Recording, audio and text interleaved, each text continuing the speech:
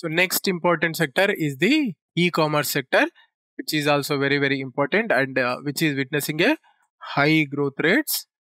E-commerce sector, however, there are also several problems associated with the, we can say, regulation of the e-commerce sector. So majorly the dominant e-commerce platforms, they are controlled, or we can say they are multinational platforms. So so they are refusing to come under the regulation of the Indian government. So there are several problems in that.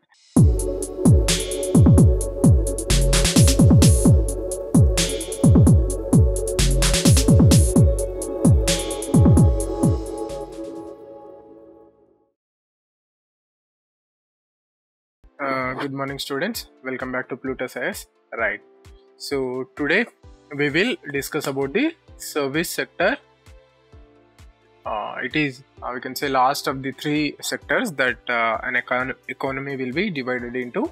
So service sector, this is also very important area, also for prelims and also for mains. So try to focus.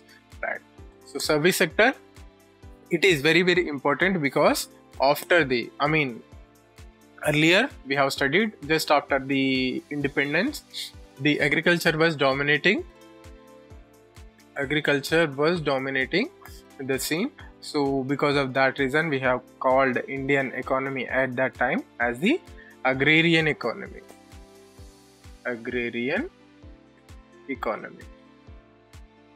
However, after several decades or some decades, the service sector has started taking lead in terms of contribution to GDP and GVA. So the share has been continuously started increasing. So especially after the 1991 economic reforms, contribution of the GVA further increased, and now we can easily say it is the most dominating economy when it comes to the contribution of GDP. So its contribution is way ahead when we compare it to the other two sectors. So its contribution is a whooping 66% to the country's GDP, with estimated 9.1% in the GVA, gross value addition. So if we see, the growth of agriculture sector, it is hovering around 3 to 4%, right? So in this way, if we see the service sector, its growth is very healthy. So in terms of GDP, it is contributing very highly, but however there is a structural problem. Though it is contributing very highly to the GDP, the employment, if we see the employment component, the growth in the employment, that is not up to the mark in the service sector. So though the contribution of contribution to GDP is increasing, the growth is not translated into creation or generation of employment. So this is one of the major problems with this sector. So there is no income distribution in this sector. Income distribution is not there. So we can see income distribution both in agriculture sector and to a large extent in the industrial sector also, where the low skilled jobs are there will be income distribution.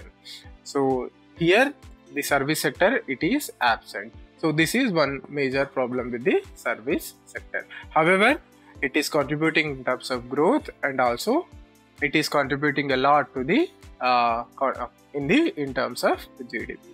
Right. So if we see the key components in the service sector, whatever we are considering, so the sectors are information technology and the software services, and in fact this is leading the growth in the service sector. So it is the most prominent sub-sector in the service sector. Next is business process outsourcing. So often these two are clubbed, and it is known as IT and BPO services. Next are financial services. So whatever the banking and insurance services are there, they all come under in this area. Next is health and medical services, or healthcare and medical tourism, education and training, telecommunication and internet services, tourism and hospitality. Right. So further, some other components are entertainment and media, retail and e-commerce. So you can understand the e-commerce, it is the newly emerging area, and it is becoming one of the dominant players in the service sector. Also you can add neo financial services also, however they can be also be considered in the financial services. So we are seeing many of fintech services, due to the changes, or we can say advances in the technology, we are seeing a lot of fintech services and the neo financial services, neo banking services. So all these will comprise in the financial services only. So if we see the contribution to GDP and GVA, so according to the latest data available, we have already seen it is contributing to 66% to the GDP, right? So the growth rate, if we see 9%, its growth rate is estimated. So in this way, it is contributing hugely to the GDP and also for the growth rate, right? Majorly this growth is driven by contact intensive services like travel and tourism, etc. Right. So employment generation in terms, if we see, it is creating a lot of employment in India. So employing an estimated 28% of the total workforce. So here you can understand the disparity in the contribution to GDP is 60%. However, if we see the employment, it is employing approximately 28% of the workforce. So this is leading to some disparity. We will understand it when we study the employment and unemployment issues. So skilled workforce, the rise of the service sector has driven the need for skilled workforce. So there is a lot of demand for skilled workforce in this area, because the workforce need to be highly skilled along with the, we can say, English education also, English language education. So the person or worker has to be highly skilled, right? So because of that, Government of India has also started programs like Skill India Mission, etc. to provide this sector with the required skilled personnel or skilled manpower, right? Now we will understand some of the indexes or growth parameters through which we can understand better about the sector, right? So first in that is service PMI. PMI is Purchases Managers Index. So basically PMI is generally used for understanding a trend or growth in a particular sector. So the popular PMIs are, there is manufacturing PMI and also there is service PMI, right? So these two are there. So by observing these PMI, Purchasing Managers Index, we can understand the growth trends in a particular sector. So if we see the services PMI, so it is after the COVID-19 dip, you can see here in the image. So again it has rebounded and we can see a healthy growth in the Purchasing Managers Index, right? So from this we can understand that though the sector has taken a hit during the COVID-19 pandemic and associated lockdowns, so after that, once the lockdowns are lifted, we can say this is the second lockdown period. So wherever there are lockdowns, the sector has taken some hit. However, after that it has recovered, we can say, healthily. So this is about the Purchasing Managers Index with the term in terms of service sector. Next indicator is bank credit. If we see the bank credit, so bank credit to the service sector has been witnessing steady growth. So what we can get from the growth in the banking sector, which means if the service sector is actively taking loans from the banking sector, that means that the sector is witnessing growth.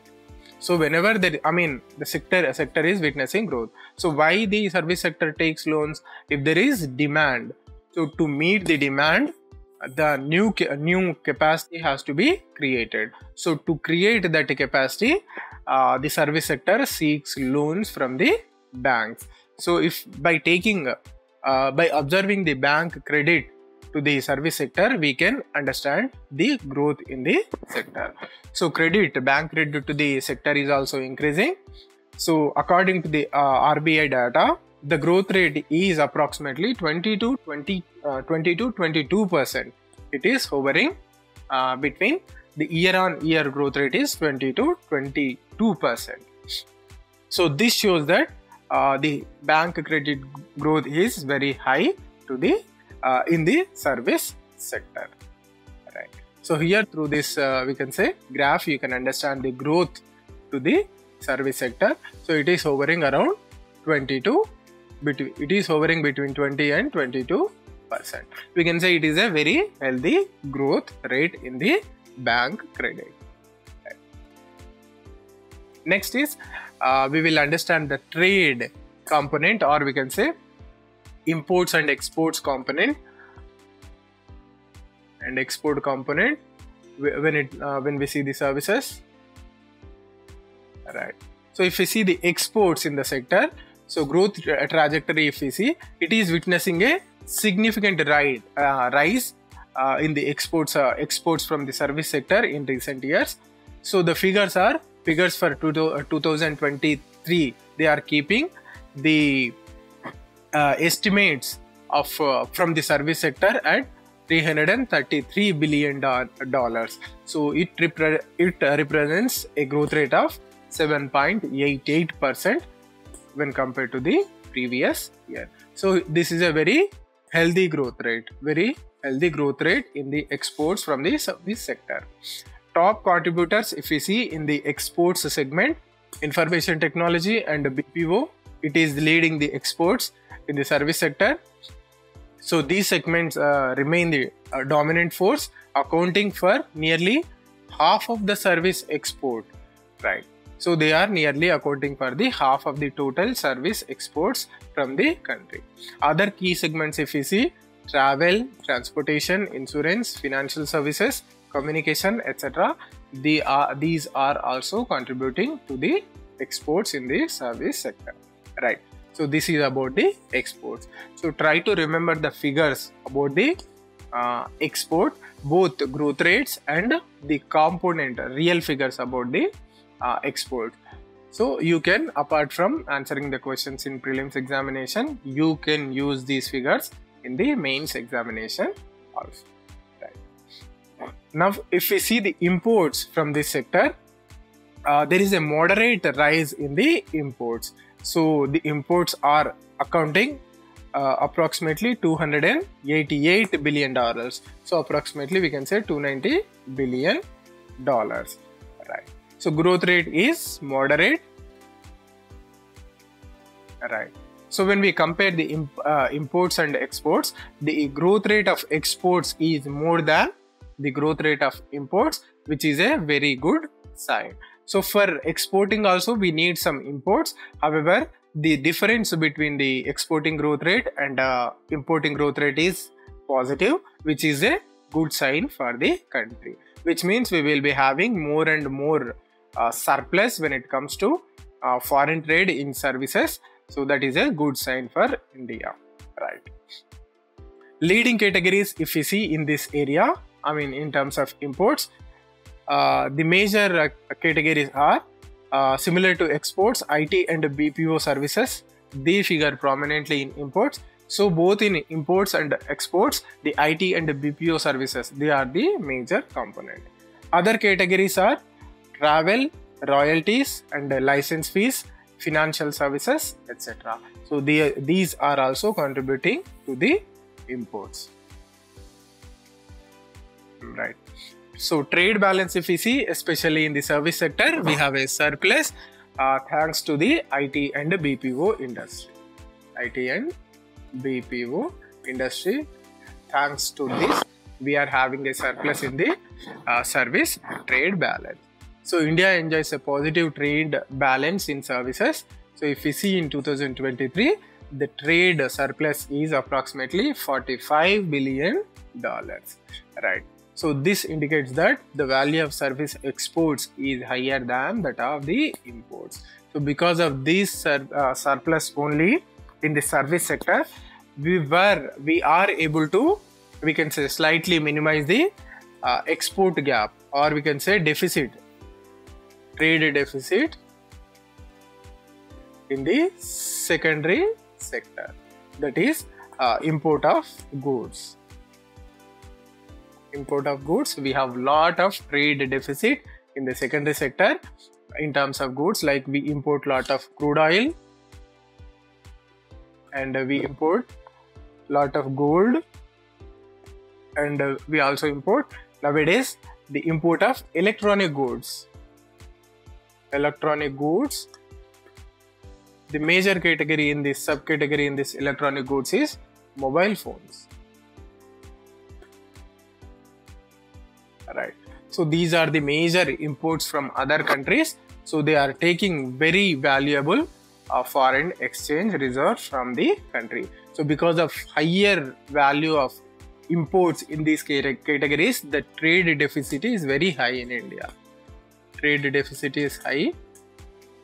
So whatever the trade deficit is there in the import of this segment, the goods, we could slightly minimize it or reduce it by having surplus in the service sector, especially we call it as invisibles. So by surplus in this area, we can say slightly reduce the trade deficit in the goods. Right. So this is the story about the trade in the service sector. Right. So another category, if we see another important indicator, that is foreign direct investment into the service sector. So two classes before we have studied about the FDI in India. So we have seen all the aspects. Now we will briefly understand how the flow of FDI is there. When we in terms of service sector.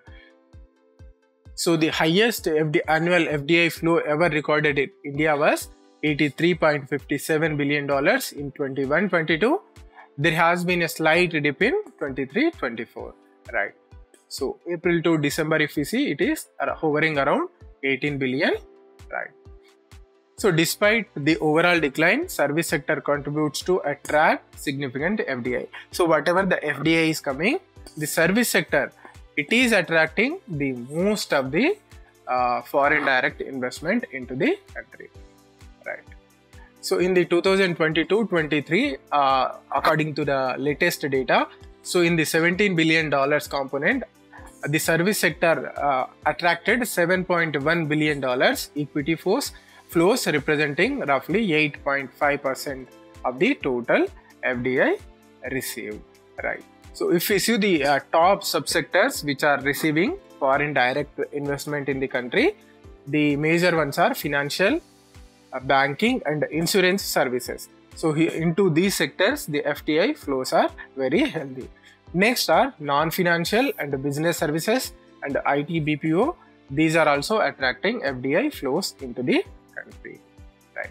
So if we see the top investor countries into India which are investing through the FDI, Singapore, Mauritius, United States, Netherlands and Japan. So these are the top 5 countries which are investing in India in terms of FDI, foreign direct investment. Right. So try to remember these facts also. Right. So this is about the major indicators through which we try to understand the performance of the service sector. We have seen service PMI, bank credit growth to the service sector. We have seen imports and exports into the of the service sector, and we have also seen the flow of FDI into the sectors. So now we will try and understand some of the subsectors of the performance of some of the subsectors of the service sector. So first such subsector we are going to study the tourism and hotel industry. Right. So as you all know, it is one of the important components of the service sector. Right. So we can see positive signs after the COVID-19. So recovery in tourist arrivals we can see. So following the significant drop in 2020-21 only because of COVID-19 and associated restrictions, foreign tourist arrivals they are on the rise once again. So the government's Visit India Year, this program or campaign, it is showing positive results. with estimates suggesting foreign tourist arrivals, the footfall 0.31 million foreign tourist arrivals in 2023. Similarly, apart from foreign tourist arrivals, there is domestic tourism boom also. So domestic tourism witnessed a robust surge driven by increased disposable income and a growing middle class. So these are contributing to domestic tourism boom also. So estimates suggest that over 310 million domestic tourist visits in 2022. So apart from that, the hotel industry also picks up. So occupancy rates in hotels are improving, particularly in leisure destinations. So according to the reports, the hotel occupancy is around 55 to 60% in 2023. Right. So it is estimated that the hotel and tourism and hotel industry will reach around $60 billion by 2028. Right. However, there are still challenges when it comes to hotel and tourism industry, that is global economic uncertainties. These are there. So whenever the global economic uncertainties are there, the visit of the foreign tourists, it will reduce. Apart from that, infrastructure bottlenecks are there. So infrastructure is yet to be increased properly in India. So this also remains a concern. Apart from that, sustainability of tourism industry, that is also is there. So these are some of the concerns related to tourism industry in India. However, the government has taken several initiatives to improve the service sector in India, especially the travel and tourism industry. So some of the schemes you have to remember, they may be asked in the examination. So you have to remember the schemes. So first scheme is Nidhi scheme. It is National Integrated Database of Hospitality Industry. Right. It is a collaboration between the Ministry of Tourism, state governments and the Union Territory administrators. Next scheme is Sathi scheme. It is System for Assessment, Awareness and Training for Hospitality Industry. Right. So it is launched by the Quality Council of India. Next is RCS Udan 3. So it is Regional Connectivity Scheme Udan 3. So it is initiated by the Civil Aviation Ministry to enhance the regional air connectivity. Next is LGSCA TSS. It is a credit guarantee scheme, loan guarantee scheme for COVID affected tourism service sector. So it is administered by the National Credit Guarantee Trust Company. So it provides credit guarantee for the loans advantage to the tourism sector. Right. Next is a free tourist visa scheme. The government has initiated this scheme. It is to attract the foreign tourist visits to India. Right. So these are some of the schemes started by the government to increase the tourist arrivals into India. Right. So next, another important sector is real estate sector in the service sector, overall service sector. Right. So if we see the residential market, we can also call it as the rental housing. So if we see the residential market, uneven recovery is there. So we can see a patchy recovery in the rental market, especially in the Tier 1 cities. Right. So the Tier 1 cities, they are showing some signs of improvement with the stable prices and a gradual rise in sales volumes in some segments, particularly in the mid segment catering to owner occupancies. Right. So still there are challenges, they persist. So affordability remains a major concern due to stagnant incomes and rising interest rates. So apart from that, a large inventory overhang of unsold units from previous years, they continue to put downward pressure on the prices. So on one side, the capacity, housing capacity has been created, as we all know. So there is, other side, there is lack of demand. So because of that, the prices are falling down.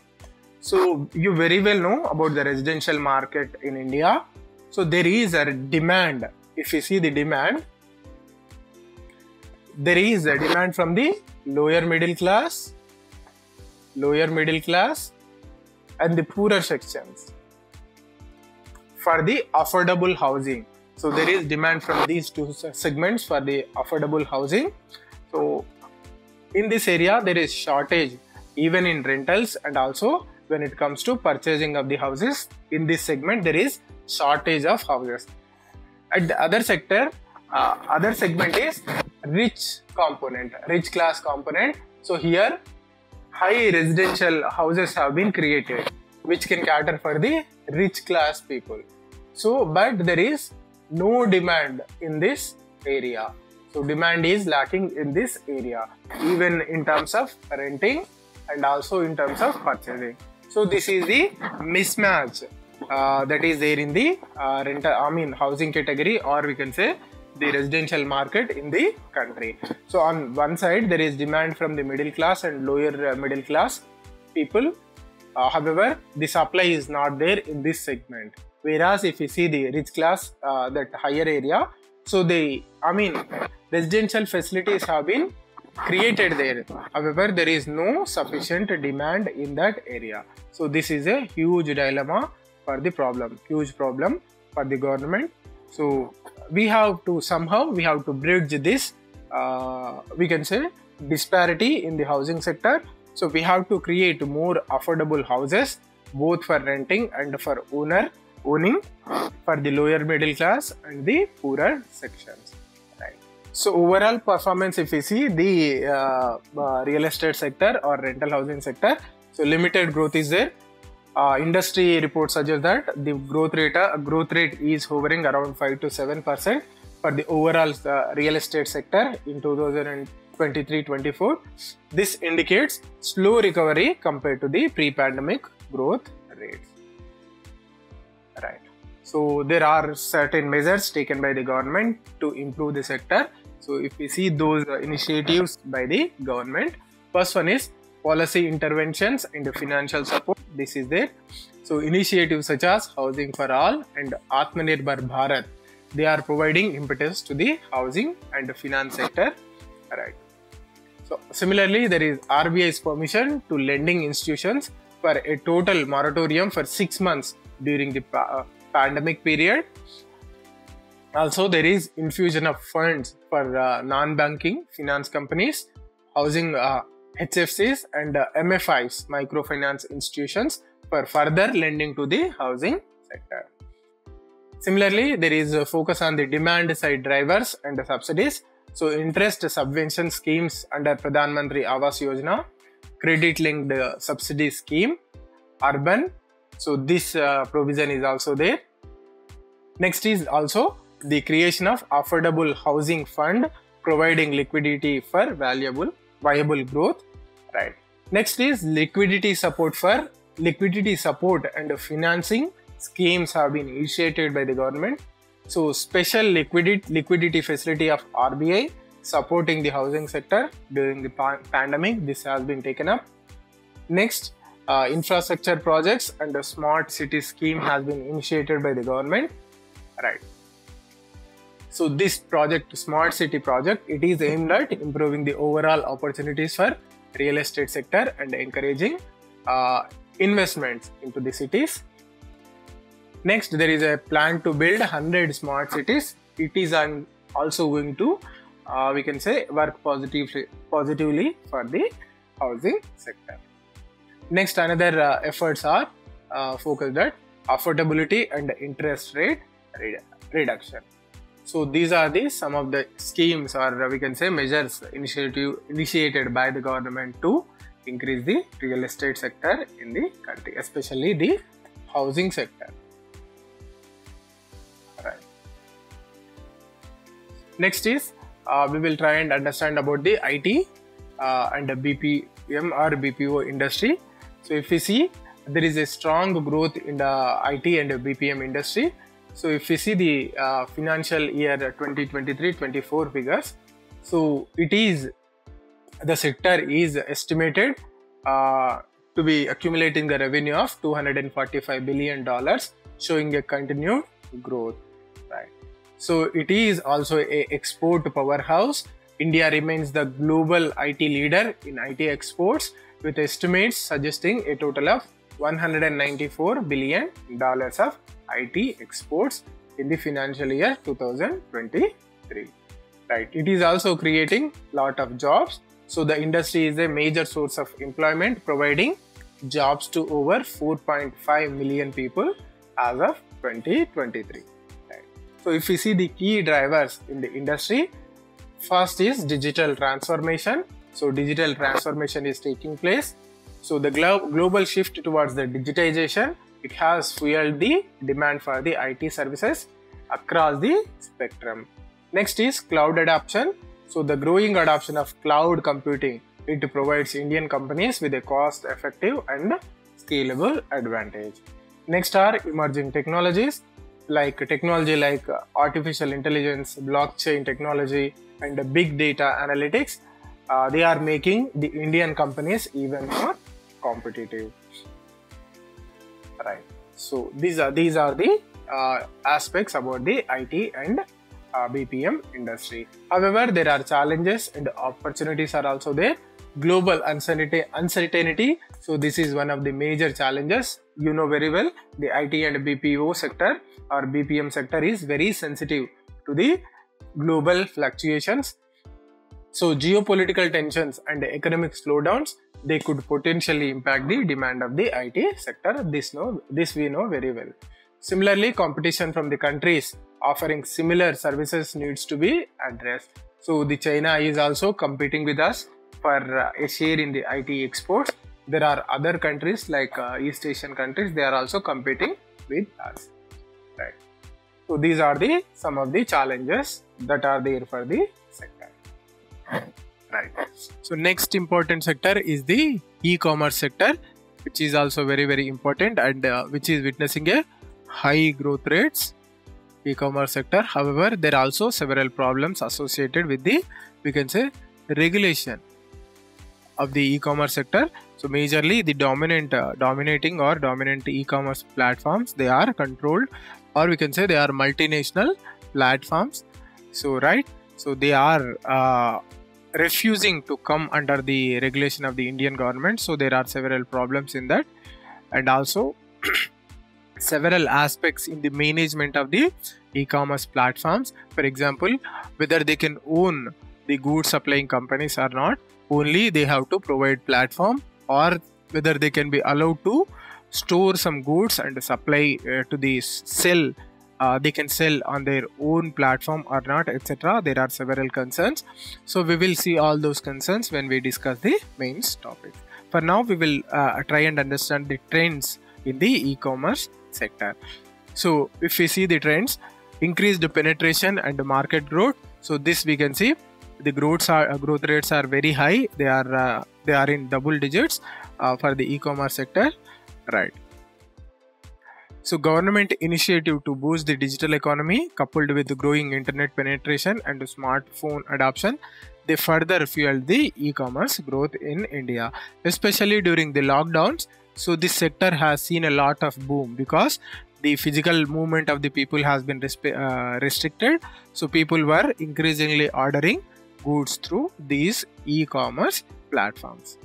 So we can also see expansion of e-commerce sector into new segments such as grocery, fresh produce, and general merchandise, attracting a broader customer base. So we can see many of the e-commerce platforms are emerging.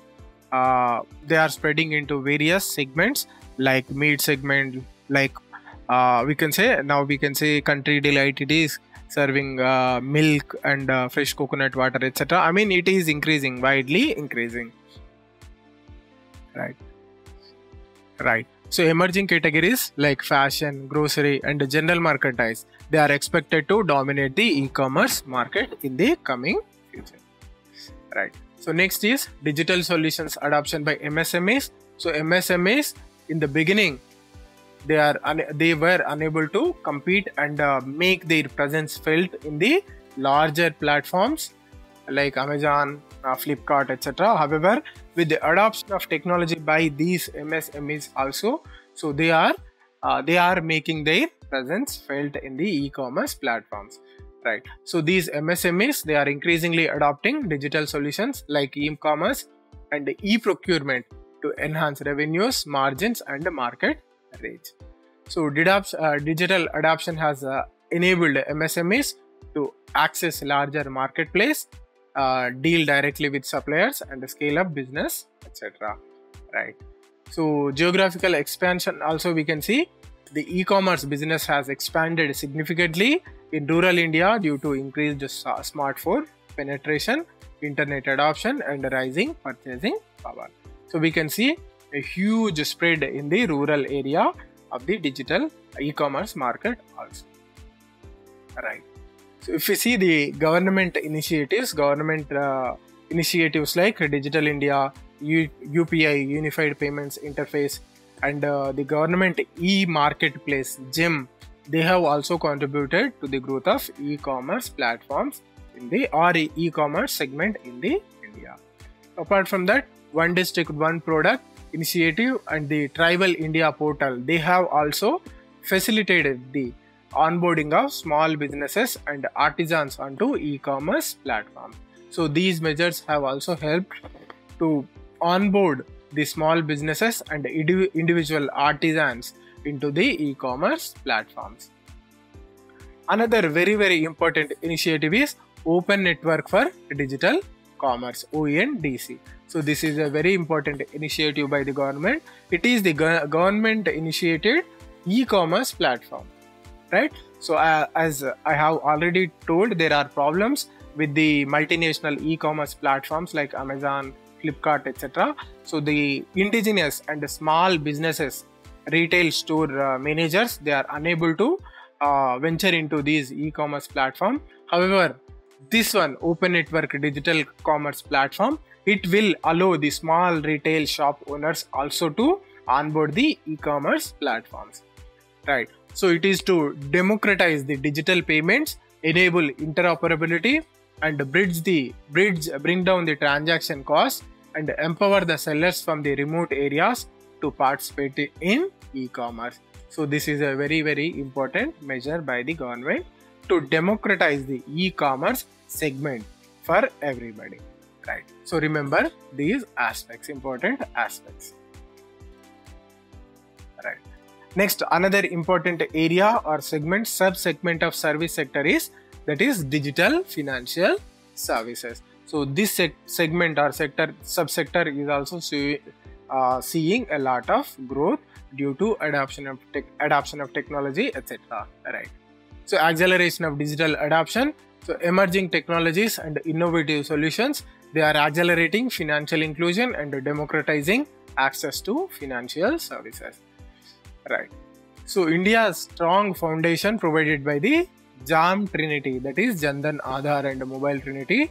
Apart from that, UPI and regulatory frameworks, they have spurred the digital financial services in the country.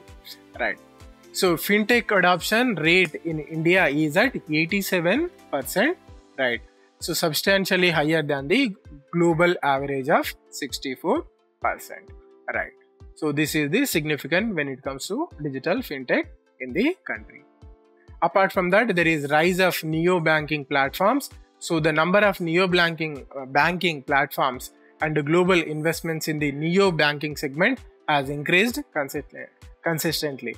So these neobanks or new banks, they operate entirely on online platform, catering to a digitally savvy demography, I mean youth segment especially, providing easier access to financial services.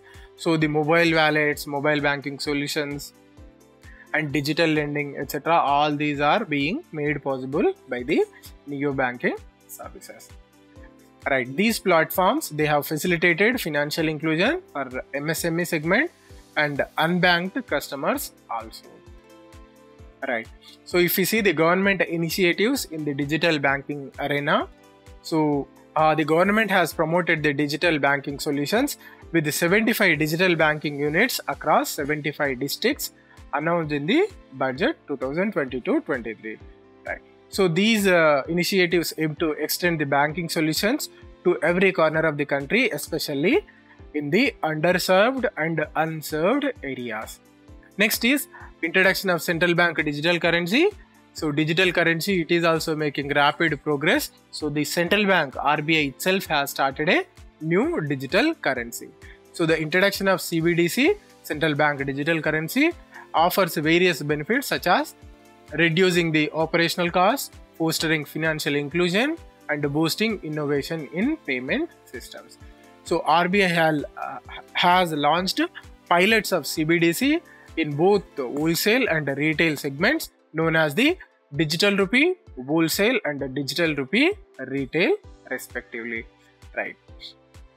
So this pilot aims to enhance the efficiency in interbank markets and retail transactions, with plans to gradually expand the scope of this digital currency based on the feedback, right? So apart from that, there is focus on digitization of documents also. So digitization of documents has played a pivotal role in boosting the digital financial services by ensuring safety, online verification, and improved accessibility and fraud detection, right? So all these efforts, or we can say changes, are there in the digital financial services also, right? So try to remember this area also. So this topic is also important, not only in terms of prelims but also in terms of mains exam, right? So these are some of the aspects I wanted to cover in the service sector. I hope mostly I have focused on the we can say day-to-day issues only. I did not focus on the past events because most of the questions in the service sector especially we can expect from the day-to-day happenings only. So because of that reason I have focused on this segment only, the latest events segment, right? Now we will see a question from this area. Now we will see a question that is asked from this area, service sector. The question is on e-commerce platform. So question is asked in 2022. Question is based on the e-commerce platform only. So the question is, with a reference to foreign owned e-commerce firms operating in India, which of the following statements is or are correct, right? This is the question, right? First statement is, they can sell their own goods in addition to offering their platforms as marketplaces. So this is a incorrect statement. The present law or guideline about the e-commerce platforms, it says that they cannot, the e-commerce company which is providing a platform, a foreign e-commerce company which is providing a platform, it cannot sell its own goods on the platform because it may lead to monopoly. And the platform may prefer its own goods. So because of this reason, the facility of the platform selling its own goods has been, we can say, not allowed for foreign e-commerce companies. So first statement is a incorrect statement. Next is, the degree to which they can own big sellers on their platforms is limited. Yes, this is the correct statement. So they can own the e-commerce platform company, it can own the big sellers who are selling on the same platform, but there is a limitation. They cannot own the shares in a selling company for more than a certain limit. So this limitation is there. So for example, the platforms like Amazon, Flipkart, even the majority of the share of the Flipkart is taken by a foreign company. So these platforms cannot sell their own goods, right? So, however, they can own shares to a certain level in companies which are selling their goods on the platform. For example, Amazon is a e-platform company. It cannot sell its own goods on the platform. However, there is a, we can say, subsidiary or a company, Cloudtail India. So it sells its products on e-commerce platform Amazon. So the e-commerce company holds a certain share in this Cloudtail India. However, that particular, we can say, share of the Amazon company should not reach the limit prescribed by the government, right? That is there. So statement 1 is incorrect, statement 2 is correct. So correct option is option B. only statement 2 is correct, right? So try to know more about the present regulations, or we can say the guidelines about the governance of e-commerce company also. They are also important, right? So this is it for today. Thank you for joining the lecture. See you next time. Until then, have a good day. See you next time.